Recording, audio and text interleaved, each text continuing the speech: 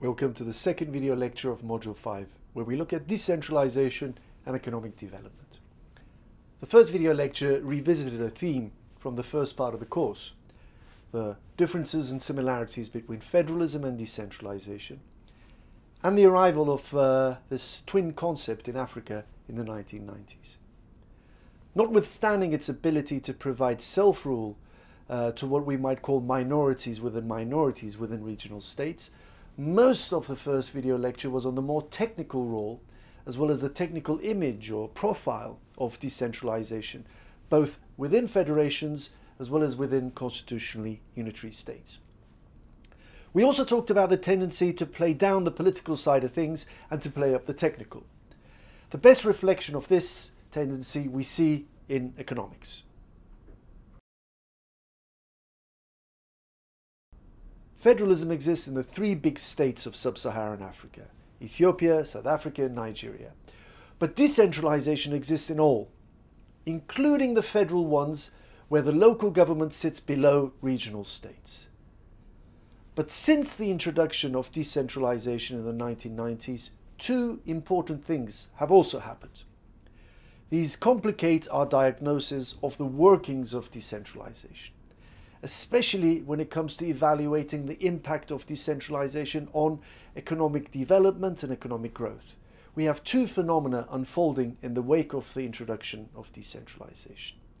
The first one is the market-driven African economic boom, often dubbed Africa Rising, and the second one is the state-driven development strategy known as the developmental state.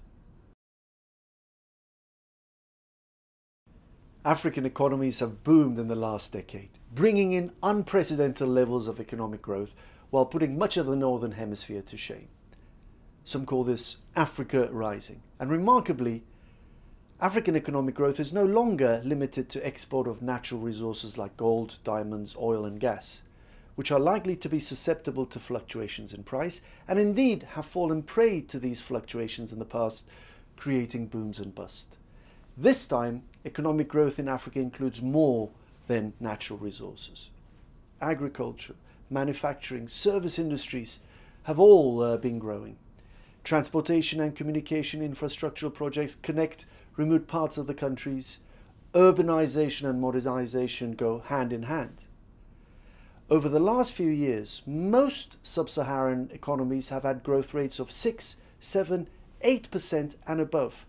Quite a few African countries are oil producers, yet the dramatic fall of oil prices of the last year has not dented the growth rates.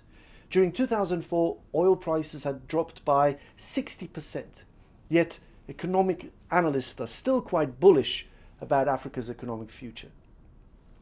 Nor has the slowdown of the Chinese economy, the biggest consumer of African natural resources, has dented African growth rates. The persistence of healthy growth rates suggests African economies are becoming structurally diverse and vibrant. Africa Rising owes its origins to the confluence of a number of broad factors, economic and political.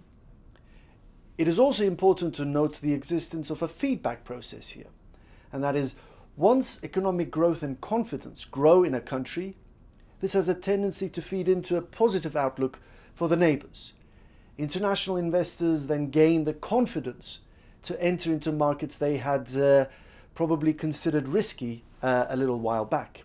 Now, to be fair, we also have to factor in the 2008 financial crisis that hit the northern economies and continued to hold Europe back in its wake. In times of uncertainty, a lot of the mobile capital left the troubled northern economies in search of safer investments. And all this happened to coincide with the African economic boom. It also happened to follow the decentralization reforms of the 1990s. So this complicates the clear evaluation of decentralization scorecard. Economic growth has a complex and multifaceted relationship with decentralization, but this is not a simple and linear causal relationship in the form of decentralization causes economic growth. That is not the case. What made the democratic reforms introducing decentralization, among other things, possible in the 1990s had also laid down the foundations for economic growth in the following decade. But not everywhere in Africa has economic growth been a market-driven one with foreign direct investment. While Africa Rising was taking place, some African countries wanted to couple their market-driven economic development strategies with a state-driven one. The notion of the developmental state is closer to socialist ideas on development than it is the case with the market-driven development policies international organizations like the World Bank or IMF endorse and support. In order to combat the persistent economic problems that are too big for local and regional levels of government, the developmental state assumes nationwide responsibility. This is especially the case with developmental infrastructure responsibilities in peripheral, poorer regions.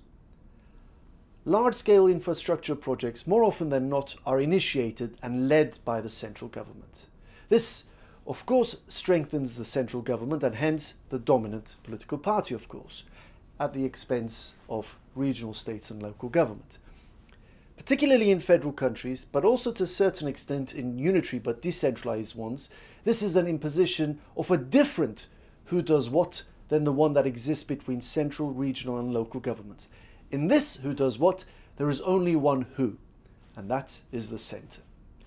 Consequently, policies adopted according to the logic of developmental state could easily end up circumventing the constitutional division of responsibilities between the center and the regional states and the local governments.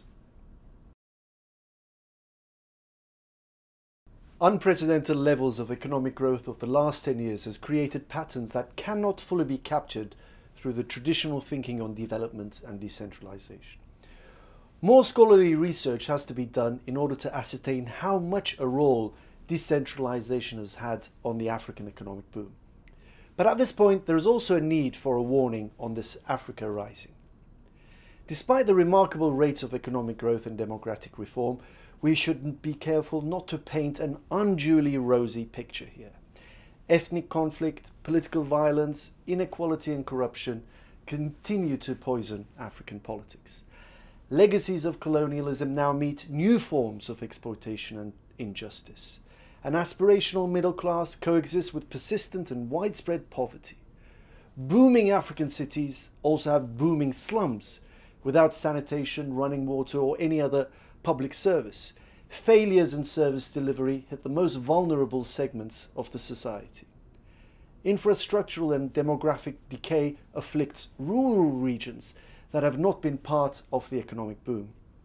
There is a lot to be done in terms of education, health, women's rights. Persistent inequality and corruption also prevents many countries from fully realizing their economic potential. In some countries, close to half of the economically active population is unemployed. It is not all economics, after all.